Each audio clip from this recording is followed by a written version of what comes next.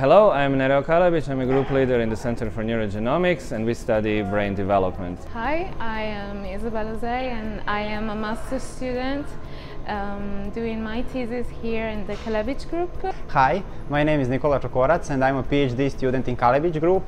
Ciao everyone, I am Flaminia, Kaluthantrige and I'm a postdoc at the Neurogenomics Centre here at Technopole in the lab of Nereo Kalebic. The focus of our group is to study the development of the human brain, which is the seat of our intelligence. We do that by studying neural stem cells and how they generate neurons that then contribute to the final size of the human brain. We also study molecular events that go wrong when this size of the brain is impaired, which can result in intellectual disabilities. And we are interested in addressing the mechanisms that can result in these disabilities. In this lab, I can study how a specific population of progenitor cells called basal radial glia contributes to the overall expansion of the human brain. Now, to address this question, I have established in the lab the brain organoid culture. Organoids are multicellular structures that exhibit the capacity to self-organize and form complex structures, which mimics the tissue of origin. So the beauty of using this organoid system is that you can study organogenesis in vitro in a simple environment. The focus of my research is centered around brain development in different neurodevelopmental disorders, such as microcephaly, in which the brain is smaller than usual, or macrocephaly, in which the opposite is the case.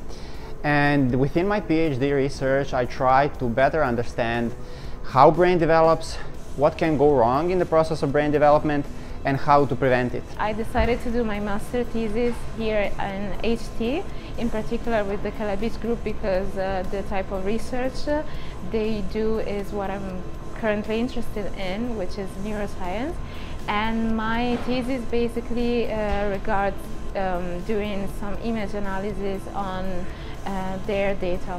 I chose to come to Human Technopole because I was excited by the idea of contributing to set up a new research institute and to give my fingerprint to the future of the research here.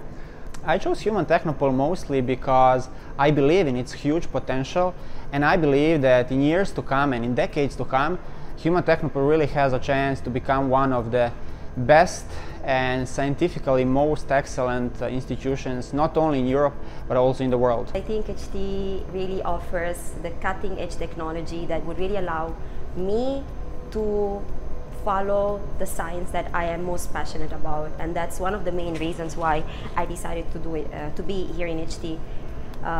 Also, I am surrounded by like-minded scientists who are also very passionate about what they're doing. So that gives me that extra motivation to do my science. I think the biggest strength of Human Technopole is the breadth of scales it has in addressing biological questions, from single molecules all the way to large cohorts of patients.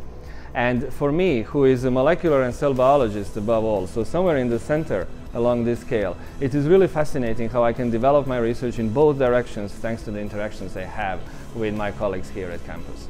One of the best opportunities that Human Technopole gave me is a chance to meet and work with renowned experts in the field of neuroscience. HT here has taught me most about how even if two different groups and you're doing different research, somehow at some point you can actually get to cooperate and help each other and do your research in parallel. So there's a sort of unification. If I had to describe Human Technopole in 3 words, I would go with scientific excellence, professionalism, and diversity.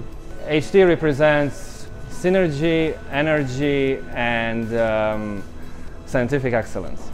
It's very international, it's yellow, and it's fun. Innovative and progressive science, and yeah, it's an amazing environment to do many projects and discover a lot of things about the world we live in and who we are.